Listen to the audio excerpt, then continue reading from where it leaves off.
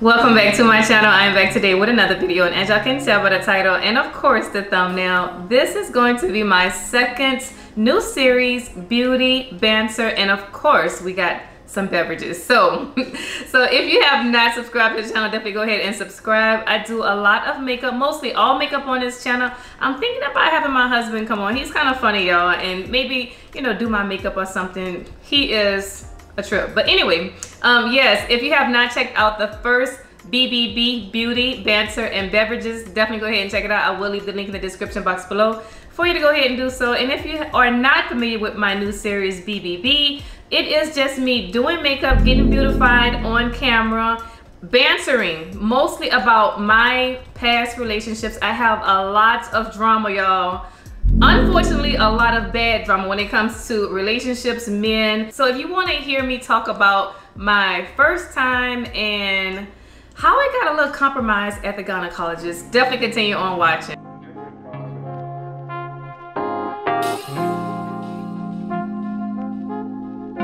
So of course, before we start chapter 2 of this series, this is the palette that I am going to be using. This is from Raine. If you have not tried any of Raine's shadows, definitely go ahead and try it. You're missing out, y'all. She has amazing shadows, and this one here is the Smoke Show palette. This is what the color story looks like. It looks really pretty. I have tried this one, and I am going to grab a black from a different palette, so definitely get you a black if you want to recreate this look. So of course we gotta talk about the drink that I am going to be drinking. This right here, y'all, I love this. If you are a sweet wine type of girl, this is one you should try. It's really sweet. This one is Decay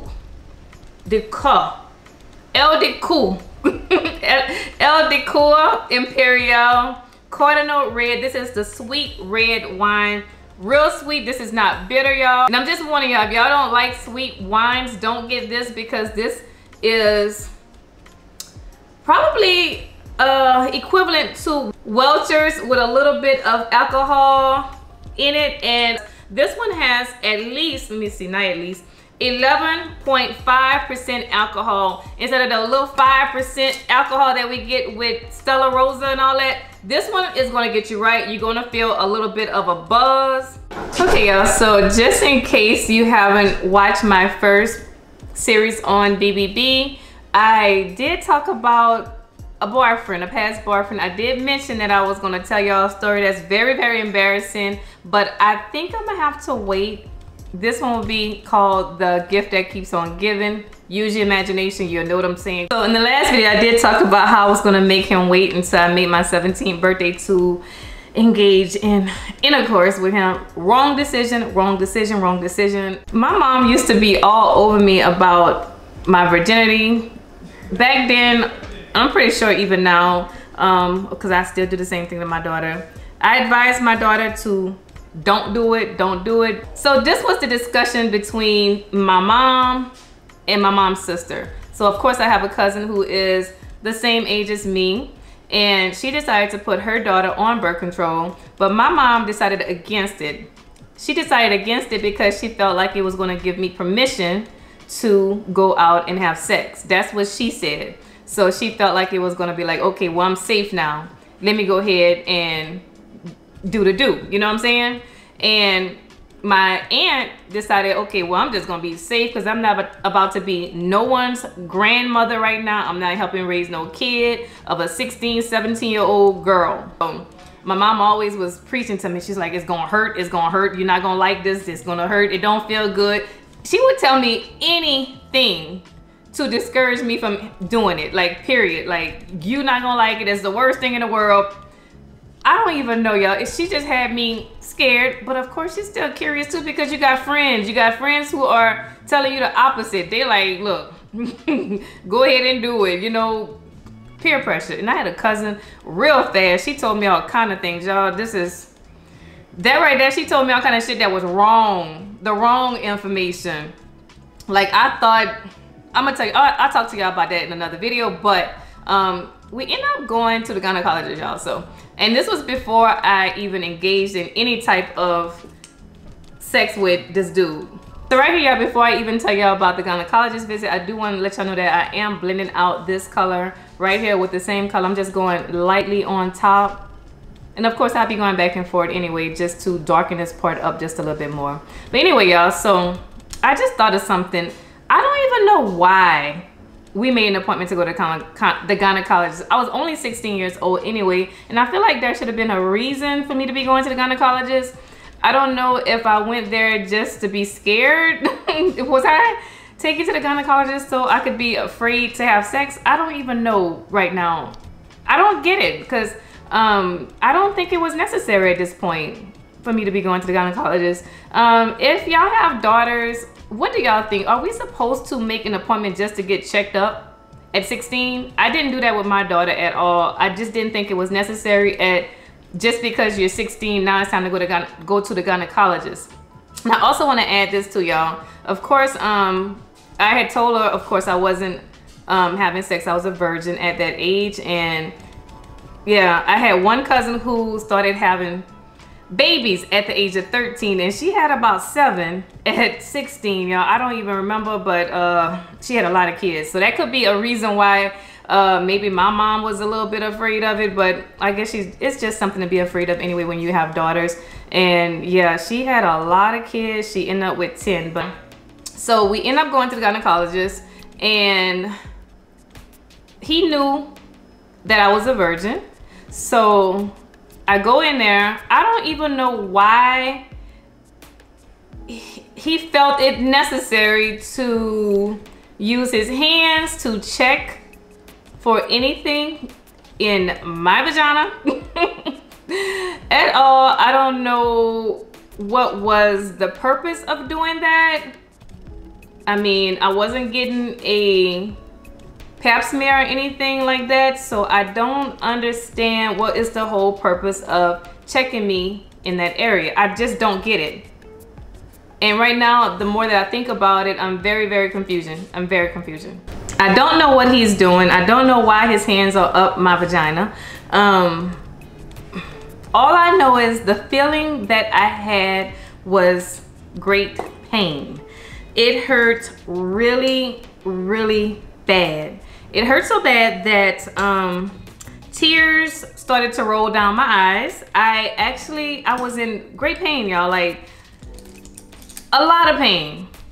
After the process was over, me and my mom left, and of course I told her that it hurt really bad, and she knew I had tears running down my face.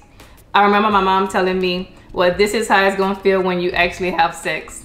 That's what she told me. So I think the whole purpose of me even going was to scare me to not have sex. And yeah, that didn't work anyway, because I still ended up doing it.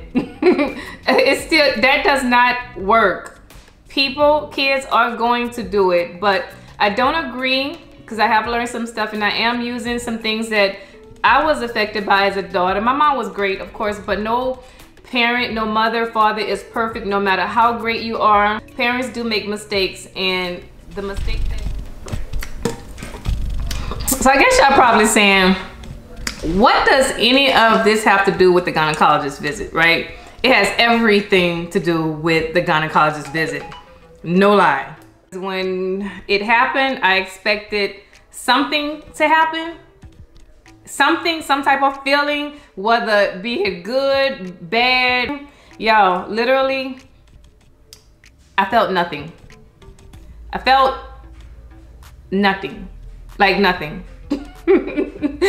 I'm pretty sure that when we were done, he probably had a hit to his ego, because even during the time that it so-called went in, he asked me if it was hurting me. I remember him saying that, and I said, no. No. I just laid there, actually, like, I felt nothing. And I was so confused, like, what is this? I remember because we was in his mama's bed, which is really disrespectful, but hey, it wasn't my mom. I would never do that. My mom's in my dad's bed, but hey, that's his mama. He actually took me in that bedroom, y'all. I was over there, and he just disrespect his mama's bed. But yeah, I remember that. And after, I just laid there like looking at the ceiling like, what the was that? Like, I don't know what just happened to me. Nothing. You know what's crazy too? I don't even remember seeing his penis at all. I think he hid it from me on purpose, so I don't even know what size it was. I don't know if it was small, but in my mind right now, I'm thinking at that age, it must have been small because like, what? I don't know what happened. It was nothing, and he deliberately not let me see it. And I'm not gonna even lie to y'all, even right now I can't remember what size he was. And you would think somebody would remember their first penis size, right? You would think a woman would remember that. I don't remember because I don't think he ever let me see it. But you can tell that's a 16, 17-year-old child, because ain't no way in hell right now I'm not looking. I'm gonna look. I want to see it. So yeah, that's definitely the first time. And there is a moral to the story that I have learned from this, y'all. So I'm pretty sure y'all kind of put 2 and 2 together, right? Y'all know what's up. Y'all know that when I went to the gynecologist, that man stuck his big old hands in my and stretched it out and popped my cherry, because ain't no way in hell that I should have been laying on the table crying with tears in pain when he did that. But I didn't even think about what happened until years later, like way into my 20s, probably like my mid 20s. Like, he didn't even let me see it. That's the first reason why I think it had to be small, because if it's big, men will be showing off their stuff, like, period. You gonna see it. They gonna show it to you. They gonna make sure you see it. So what I have learned, because right now I'm a mom, right? And I'm pretty sure a lot of moms kind of could relate to what I'm about to say. My daughter is 19 years old, and of course I advise my daughter not giving any of her personal information out. We're not doing that. We're not doing that. So I learned a lot of things. She's not going to the gynecologist to get anything stuck up her at all. I don't care what it is. Moral of the story, if you are a virgin, do not go to the gynecologist and let them stick anything up your cooch, because you might just lose your virginity to the gynecologist.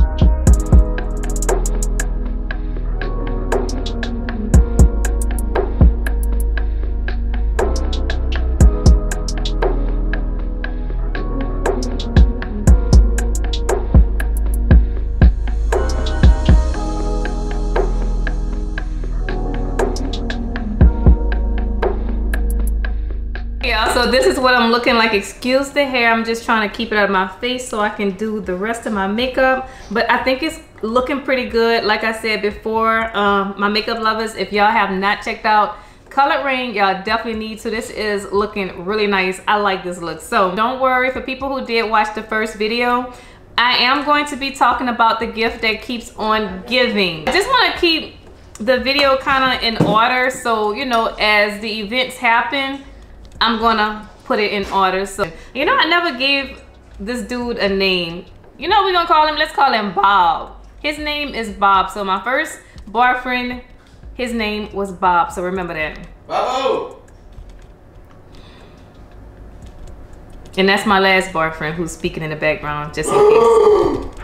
I am your seasoned husband of 10 years. And my last boyfriend, right? Yes. All right. See, that's my last boyfriend. His name is Tristan. So we just gonna call him Tristan. We can call him T. We gonna call him T. T. As a matter of fact, I am kind of empty. Please hook a sister up.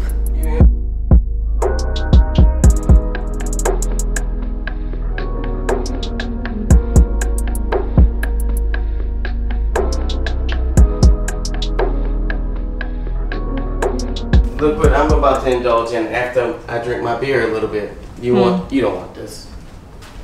No, I don't want no sake. I don't want any sake. He's gonna be drunk tonight. I will not. He will.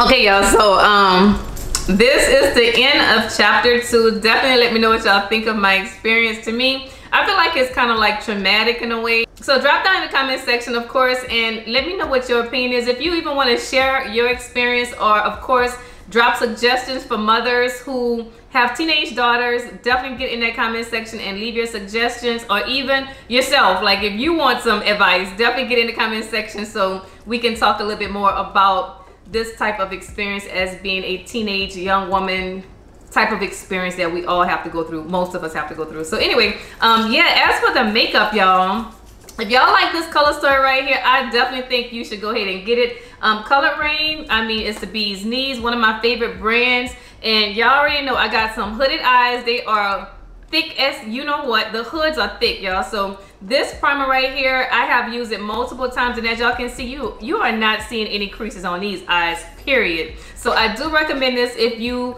want to, you know, make sure your hooded eyes stay smooth and not creased up. I would definitely recommend it. And of course, if you have any questions about the makeup, I would definitely answer it. Any questions that y'all have.